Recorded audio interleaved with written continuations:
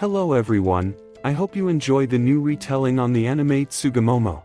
The layers swirled like a cocoon, and when they finally parted, a girl in a white kimono appeared in front of her. The story begins with Kazui Kagami dreaming of a girl lost in the forest. The girl slowly goes deeper into the forest, and then Kagami wakes up and discovers that in a dream he touched his classmate's chest and meets a new adventure. When Kagami tries to wake her up, she gets hit on the back of the head and falls to the floor, but since Kagami Kazui is not an amateur, she misses the opportunity to look into her underwear, and here she makes the second mistake, informing her classmates about it. However, the body of the fallen obi splits, and a girl appears who saves Kagami from the evil spirit and enslaves him.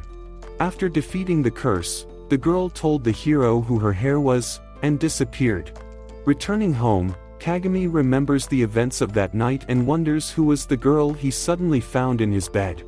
In fact, the girl turns out to be Kiriha, a morning goddess from her mother's house. Kiriha treated her to sweets, and Kagami went to dinner, but when she returned to her room, Kiriha was nowhere to be found. Thinking that she must have left, she went to the bathroom, where she found Kiriha naked. While taking a bath together, Kagami finds out that he has known her for a long time. After bathing, he and Kiriha slept in the same bed. Morning came. Kiriha woke up first and woke Kagami up, but it turned out that Kiriha had broken the alarm clock and was late for school. Hurrying to school, the girl said that it was better to be girded with a ribbon, and, closing it in a box, left it at home and hurried to school. As a result, Kagami was late and also forgot to do her homework. After asking her classmates to make a photocopy of her homework, Kagami was scolded by her home teacher, after which she had to do her homework in the library during recess. After finishing his homework, Kagami was about to take his textbooks to the library when he met Kiriha, who punished him by locking him in a box. The box is cursed, and the only way to get out of the library is to find the cursed item. After several unsuccessful attempts, Kiriha decides to break down the library door first. After that, the main character, her classmates, and the spirit are transferred to another dimension to fight the curse. In the end, to get rid of the curse, they need to fulfill the wish of Chisote, Kagami's classmate. Chisote's desire is to help Kagami with her studies. The curse is lifted, and they return to reality.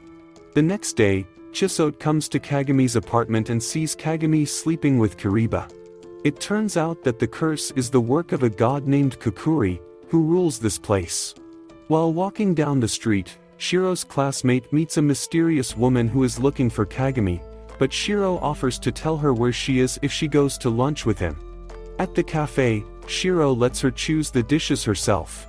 As a result, the woman, Kazuya, selects the entire menu. After a pleasant lunch, she leaves a man with a debt.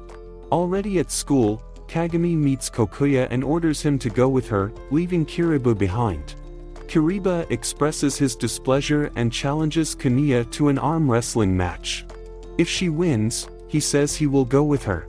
The fight takes place on the roof of the school, and Kiriha wins. Then Kiriha and her friends go to the temple of the goddess. With them goes the village headman Chitos. At the temple, they meet a goddess named Kukuri, who tells them that the curse in the world is caused by Kagami and that it is she who should remove it. Kiriha refuses and fights with the goddess, but in the end Kiriha and Kagami begin to lose the battle. Kagami, while in a state of emptiness, meets a strange girl who tells her about Kiriha. It turns out that Kiriha is bound by a contract, and in order to free her, Kagami must learn to protect himself and become stronger than her. She then teaches him how to defeat the goddess.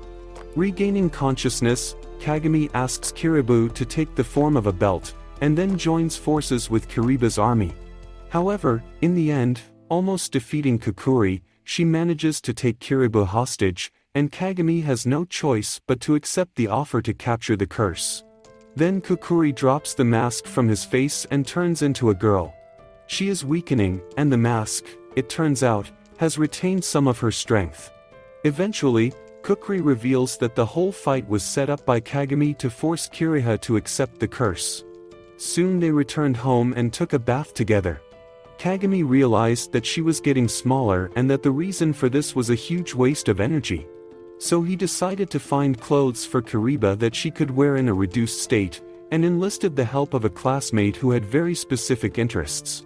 Kiriha is weak and cannot fight back in this state. Kagami needs to become much stronger, and the two decide to train together.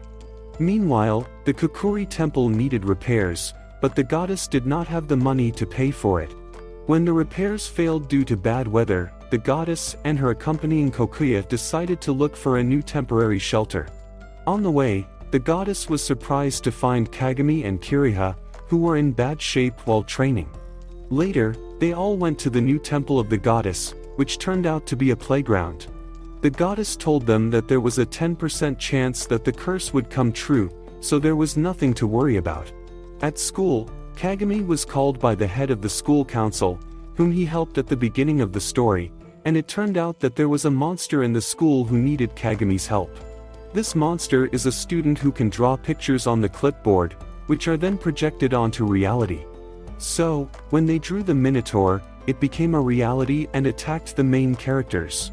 They had no choice but to fight the Minotaur and defeat him with the help of their ingenuity and fire extinguishers. Eventually, the clip broke and the curse was lifted. Further, on the roof of the school, Director Chisote confesses his love to a classmate, but is refused. Not satisfied with this, the defeated classmates make a wish. The desire was to turn the school into a game novel and win the hearts of girls by forcing boys to choose the right answer. Chitosa's childhood friend, who aimed at the heart of a losing classmate, was also affected by this desire. Since then, Kagami has been competing for Chisote's heart according to the rules of the novel game, but eventually loses the game due to one incorrect answer. The last chance to save Chisote remains, to win by taking advantage of a random event for which all points are awarded, and at the last moment Kagami manages to melt Chisote's heart. The loser admits defeat and goes into oblivion. But it didn't end there, the curse continued to work, and while Kagami and Chisote were in the hospital, Kiriha and Osamu were looking for him.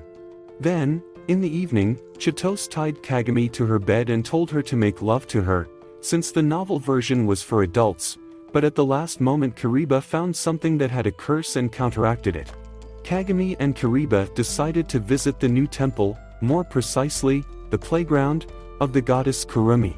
They learned that the goddess needed time to regain her power, and that rebuilding the temple would speed up this process, but the goddess did not have money, and she decided to demolish the playground.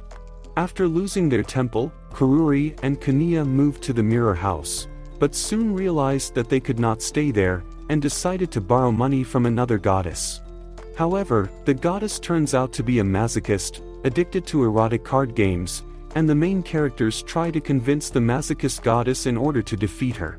While Kiriha was distracted, Kurumi swapped the cards and managed to deceive the goddess Taguri, only this method violated the rules, and although they eventually received a lot of money, they had to endure several vulgar expressions.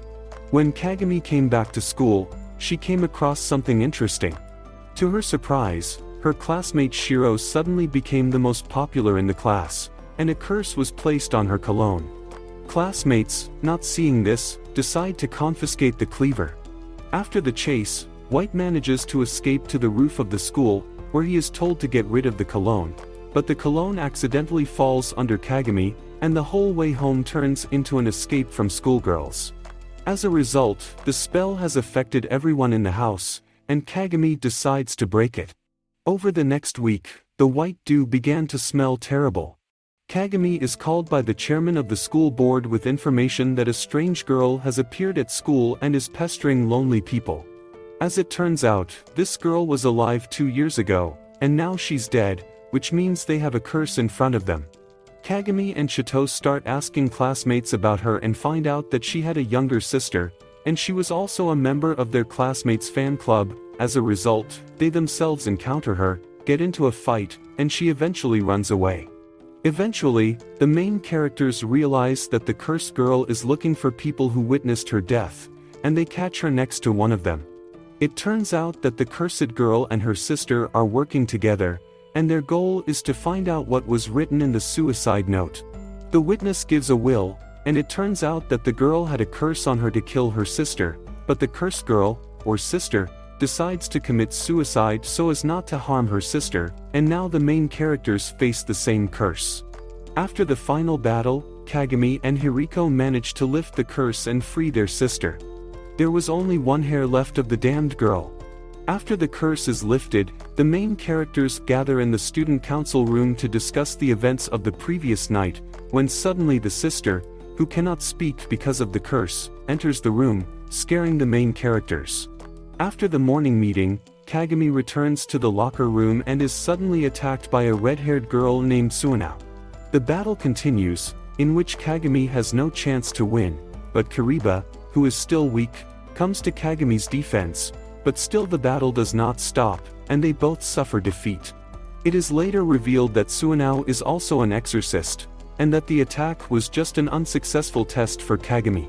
Suonao became one of the cursed killers after the death of her brother. For this, she promised to avenge the curse, but the moment she caught up with him, he was already in the hands of Kanaka, Kagami's mother.